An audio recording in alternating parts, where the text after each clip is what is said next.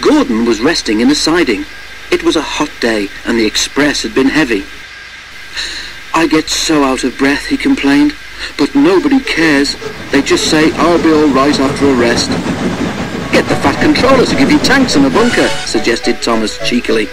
"You'll feel a new engine. We tank engines never get out of breath, you know." Perhaps it was lucky for Thomas that poor Gordon hadn't the energy to reply. The men worked hard on Gordon, but they couldn't make him better. "You need new tubes, Gordon," they said.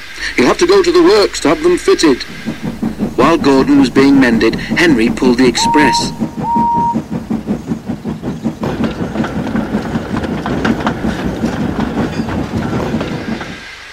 But one morning, just before Gordon was due back, Henry was ill too.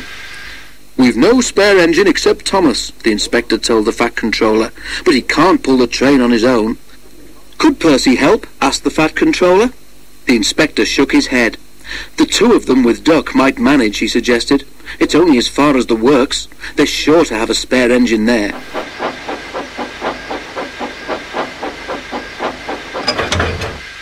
So the three tank engines were coupled together, Thomas nearest the train, Duck in the middle, and Percy at the front. Then, slowly, they started. Come on, fussed Percy importantly. We're doing it, puffed Duck. Pull harder, grumbled Thomas to the others.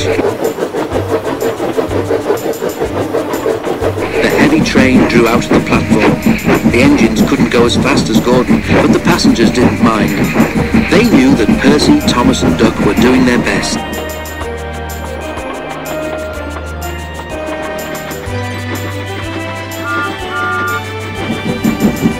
Expresses are not like branch line trains. They don't stop at all the stations, and the engines don't have a chance to get their breath back.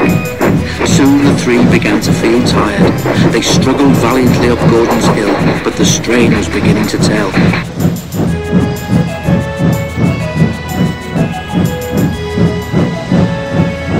"I'm glad we didn't stick there," thought Thomas. "Gordon would never have let us hear the last of it."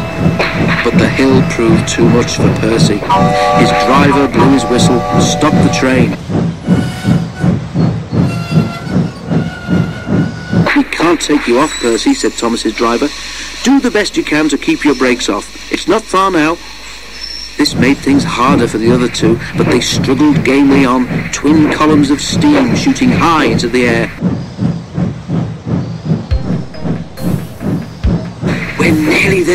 We're nearly there, puffed Thomas and Duck together as they summoned a last brave effort. Poor Percy had no steam left to say anything. They were just passing the works when Duck found he could go no further. Thomas could not pull the heavy train on his own, and the cavalcade came to a standstill a few yards short of the station platform.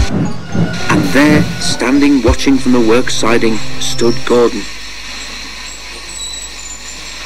The Fat Controller, who'd been on the train, told the three engines he was proud of them.